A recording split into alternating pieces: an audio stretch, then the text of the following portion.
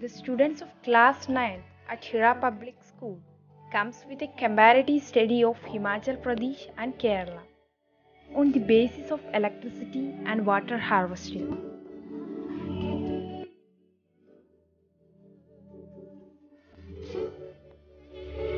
Hydroelectricity in Himachal Pradesh. Himachal Pradesh is extremely rich in its hydroelectricity resources. The state has about 25% of the national potential. About 27,436 MW of hydroelectric power can be generated in the state by the construction of various hydroelectric projects on the 5 perennial river basins out of total hydroelectric potential of the state.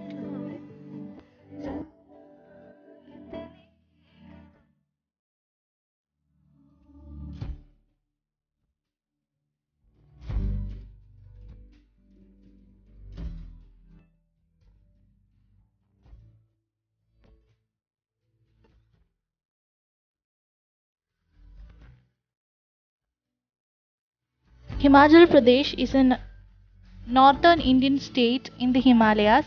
It's home to scenic mountain towns and resorts such as Dalhousie, host to the Dalai Lama. Himachal has strong Tibetan presence.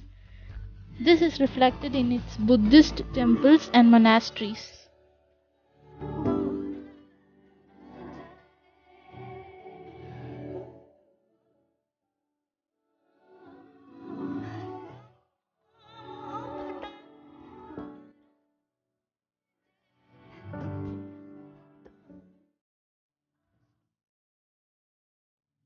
Himachal Pradesh has good hydro potential and maximum prime sites has been harnessed or under development.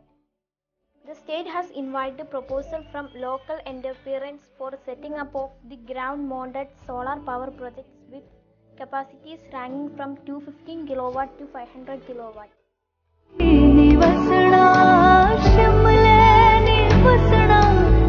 Wind energy in Himachal Pradesh. The Himachal Pradesh government has selected 12 sites for the implementation of wind energy projects. The first wind energy project will be set up at Rangrik village of Lahore Spiti district at a cost of Rs 13.72 crore. The project will be jointly funded by the Himachal Pradesh State Electricity Board Limited and Solar Energy Corporation of India. Soon, such project will be established at Kulu, Chamba, Kinnaur, Kangra and Shimla districts as well. The National Institute of Wind Energy will help the state government in these projects. There will be installed wind monitoring station so that the potential of wind can be assessed and project could be installed accordingly. Out of the 12 sites selected, 6 are located in the tribal areas. Moonraing, Kalpa and Poo have been identified in Kinnaur district. Kaja, Keilong and Lingti at Lahore Spiti district. Chamba has 2 sites at Brahmaur and Dalhousie. Kullu districts have 2 sites at Dalash and Chunagay. Kangra has 1 site at Dharmasala and Shimla at Chopal.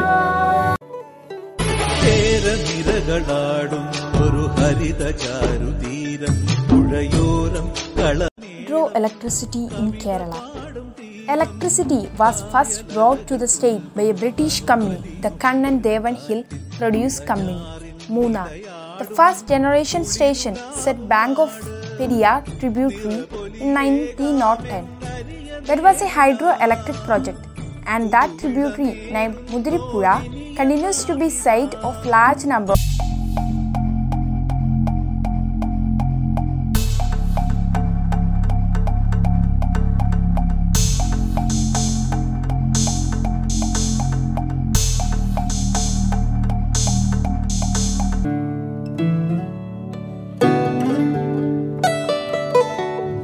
Wind energy in Kerala. An association with the Ministry of New Renewable Energy had conducted a detailed study of wind potential of Kerala, and this is estimated to be about 605 MW. Even though Kerala is blessed with such a high wind potential, the state could not harness it fully of its effective utilization. ANERT had prepared a detailed project report for establishing a wind farm of 2 MW capacity. As a demonstration project at Ramal Kalmede in Idukki district, and submitted to MNRE for its approval. 32 MW wind energy generators have been installed in Kerala, Idukki, Palakkad districts with active private participation.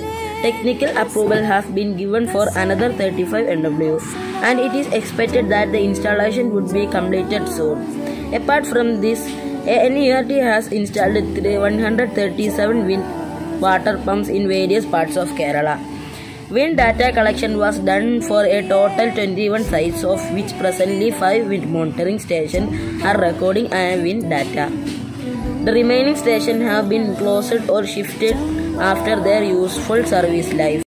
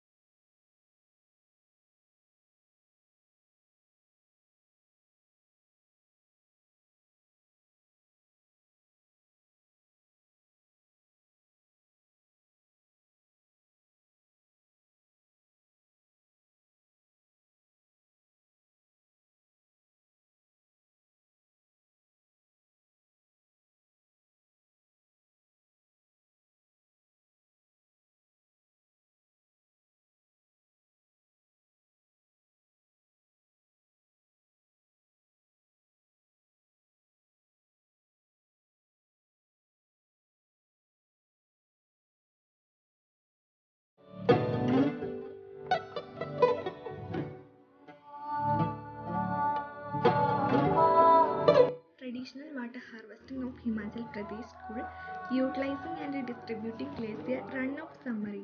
The Spiti area of Himachal Pradesh is a cold desert which is snow-bound for half of a year.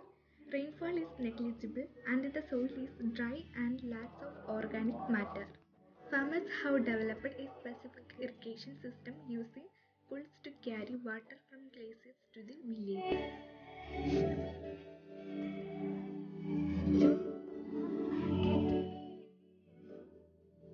Traditional water harvesting system in Himachal Pradesh. Kul. Kuls are a traditional irrigation system in Himachal Pradesh. Surface channels diverting water from natural flowing streams. A typical community kul services 6 to 30 farmers, irrigating an area of about 20 hectares. The system consists of a temporary headwell across a kut for a storage and diversion of the flowing through a canal to the field. That's all about the kul.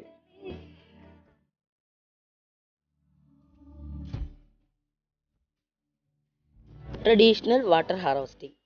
Khatri. Khatris are structures about 10 into 12 feet in size and 6 feet deep, carved out in the hard rock mountain. The specially trained masons construct them at a cost of Rs 10,000 to 20,000 each.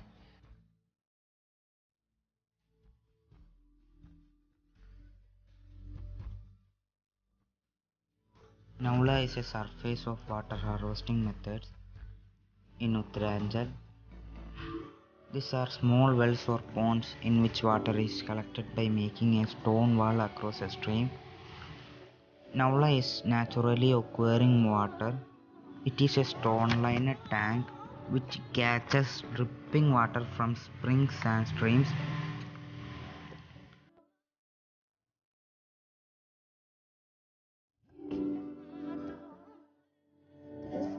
Surangas in Kerala.